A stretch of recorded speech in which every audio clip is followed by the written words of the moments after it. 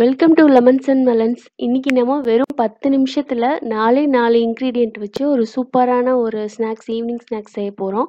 வாங்க எப்படி செய்யலான்னு பார்க்கலாம்.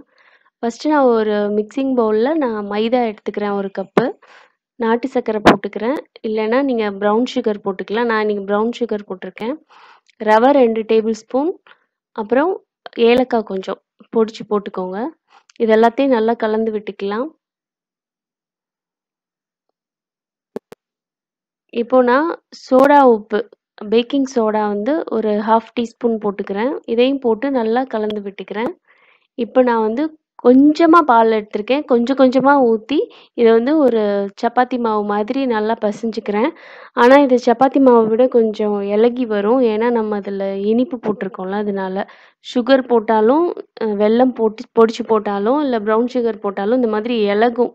அதனால பால் வந்து கொஞ்சம் கொஞ்சமாக போட்டு நல்லா கலந்து விட்டுக்கோங்க. ரொம்ப பிசுபிசுன்னு இருக்கும்போது எண்ணெய் லேசாக விட்டு நம்ம கலந்து விட்டுக்கலாம். இந்த மாதிரி உருண்டை பிடிச்சிக்கலாம். இப்போ பாருங்கள் எப்படி ஆயிடுச்சுன்னு. இந்த மாதிரி இருக்கணும். இப்போ நல்லா உருண்டை பிடிச்சிக்கலாம். பிடிச்சிட்டு இந்த மாதிரி நடுவில் வந்து வேகிறதுக்காக கட் போட்டுக்கலாம். ஒரு ப்ளஸ் மாதிரி கட் போட்டுக்கலாம். அப்போ தான் எல்லா பக்கமும் வேகும். அந்த மாதிரி போட்டுட்டு நம்ம ஆயிலில் டீப் ஃப்ரை பண்ணி எடுத்துடலாம். அவ்வளோதான். இது ரொம்ப சிம்பிளான ஒரு ரெசிபி. சீக்கிரமாக செஞ்சிடலாம். ரொம்ப ஈஸி. ஒரு 10 நிமிஷத்தில் நம்ம ஈவினிங் ஸ்நாக்ஸ் டீ குடிக்கும் போது செஞ்சிடலாம். இந்த இன்க்ரீடியன்ட்ஸ் வீட்டில் இருந்ததுன்னா.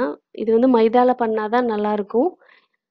இது வந்து எண்ணெய் வந்து இப்போ நல்லா காஞ்சிருச்சு. இப்போ ஒரே ஒரு இது மட்டும் நான் போட்டு பார்க்குறேன் எப்படி இருக்குன்னு.